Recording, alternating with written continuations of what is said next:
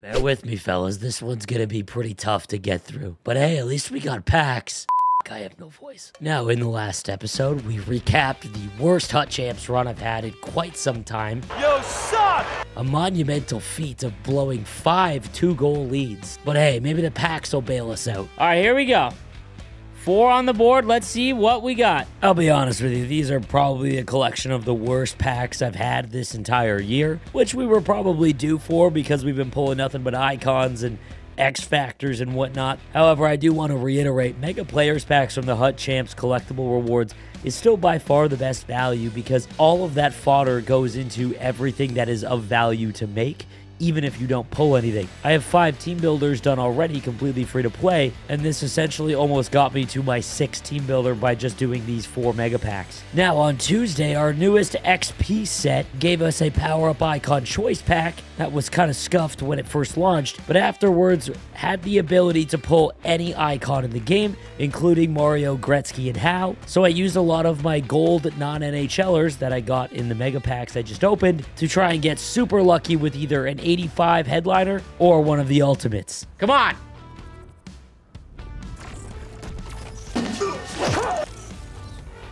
Not good. I'm nervous. Just not Bobby Clark, man. Well.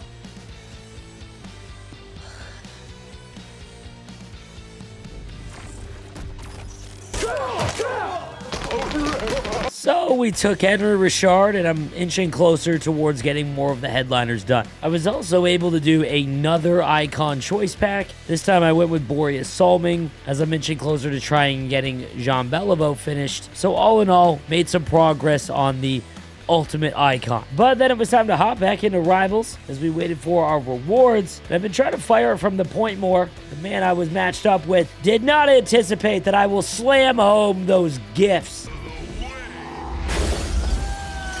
Now down 2-1 in the third, and Nieuwendyk just continues to prove he's one of the best cards in the game as I shoot it right through his goaltender, and I have no idea how this went in. Maybe Schneip is goated. What the was that? Now tied at 2, our newest team builder, Luc Robitaille, lifts one upstairs and snipes one. I haven't really got him going, but his shot has been pretty electric, and he gets a big one here for me. Now again, moments later, Willie Nylander fires one, rebound goes right to Claude Giroux, and we are buzzing. That Willie Nylander was a nice pickup. Also, something I've been trying to work on this week is reverse hitting. It is something that I think everyone should start to get used to. It's very easy once you figure out the timing.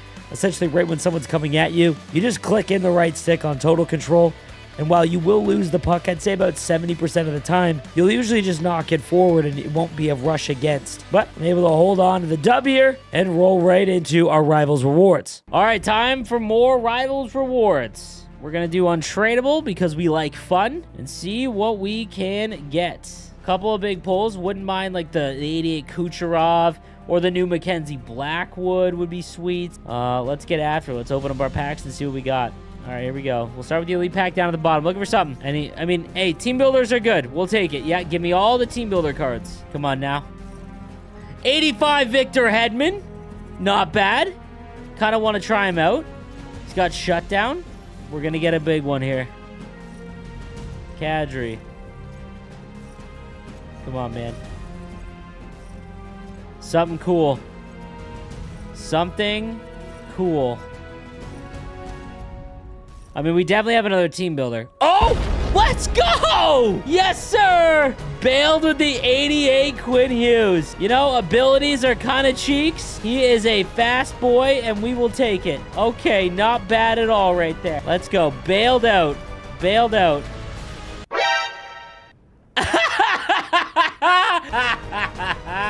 Dude, it's every week. Every week. I mean, dude, that's nuts, man. Every week. 80... Dude, what a pack! All right, now, to be fair, my icons have all been cheeks. I suspect Bobby Clark, but let's have some fun. You know, why not Gretzky? Let's have some fun. This is the pack. This is the all-time sleeves pack. Here we go. Here we go.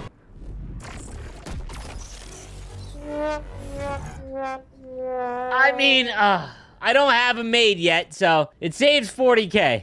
It saves 40K. So after we got all of our rewards, it was time to hop back into Rivals yet again to start working towards next week's packs. Now, I gotta say, since the patch, the way that Rivals is played, especially at the high end, it is getting a little rough in the sense that we're now about a month and a half into the game, and obviously the go-to goals and ways to play are starting to kind of shake out. And this is definitely more prevalent at the high end of the game, but I used to use Circle or B since the launch of the game on Total Control, and that no longer gives me a hit animation at all. Like, I can't knock anyone off the puck. So it's forced me to use the hit stick by holding down to charge up a hit and then up to get a big hit animation. Problem with that is that you get a charging penalty essentially every time that you do that. On top of that, I'm also noticing that only shove checks where just flicking up with the right stick are effective, really. And in this play here, well, I mean, we've all seen how the go-to ways to score, and it's becoming kind of ugly. Something else I'm really starting to notice is that patience on offense and especially on defense